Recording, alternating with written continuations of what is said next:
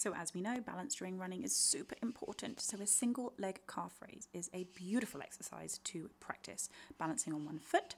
All you're going to do is bring your heel up off the floor as high as you can.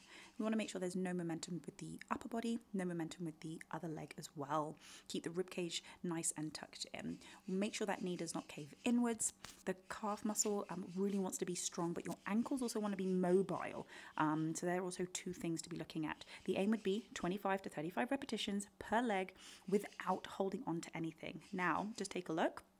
We want to make sure that we're traveling up and not falling forward, or again using that momentum, because that's not what we do when we are running. We want to be strong and make sure that the only muscles that are working are the ones obviously in the lower body. So nice and strong as you come up. Make sure that, again, that rib cage is tucked nice and flat. If you want, you can practice 2 feet to start off with, but focus on 25 to 35 reps per leg.